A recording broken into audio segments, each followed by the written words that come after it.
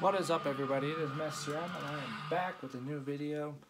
Today I'm going to be blasting Defenders of the Faith by Judas Priest. In the background, this is the 30th anniversary reissue. And I actually get to see these guys tonight. They're playing at the Budweiser Event Center in Loveland, Colorado tonight.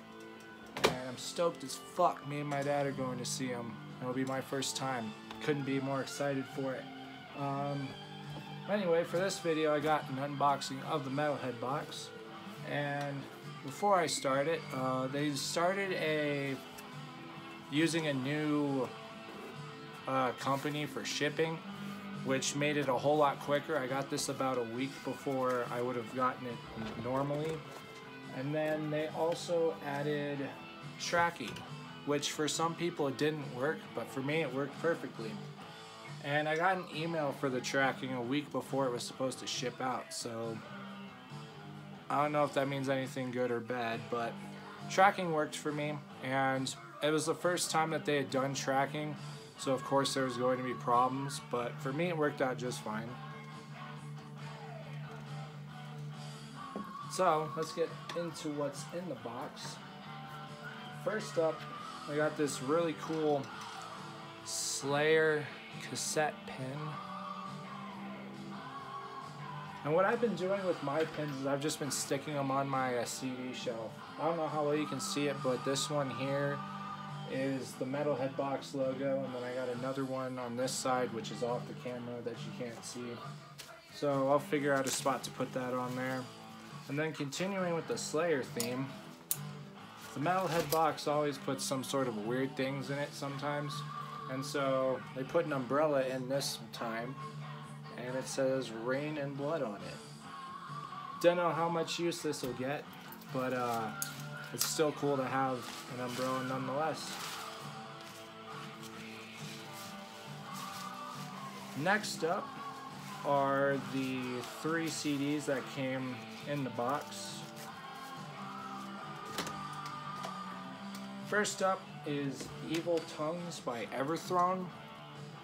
This is like power metal mostly, kind of in the vein of bands like Sonata Arctica or Syro, which I talked about in a previous video. But there's also quite a bit of metalcore influence, and I know saying that's going to turn a lot of people off. But I think it's great. It's a great combination. It flows smoothly, and the metalcore part of it is not oversaturated. It's not super breakdowny. So give it a shot, even if you're not a metalcore fan. I think you might like it. Next up is Sol de Sangre, which is a self-titled. I don't know exactly where these guys are from, but I'm going to assume somewhere in Central or South America or Spain, because all the lyrics and the song titles are in Spanish. This is some death metal with a bit of Latin influence, and it really complements very well. And I don't know, it was put on Black Market Metal label, and when I saw that, I knew I was probably going to get some really good music. And then the last one, my least favorite of the bunch, this is Mindwork with Itera. This is some sort of progressive metal stuff, not really up my alley. But I don't know, if you like progressive metal, you might like this, but it's not really up my alley. And then for the shirt, I got a band I had never even heard of before I got this. This is Horna. They're a Finnish black metal band, and that's all I can really say about them. Haven't listened to them yet, but this design is pretty sweet though.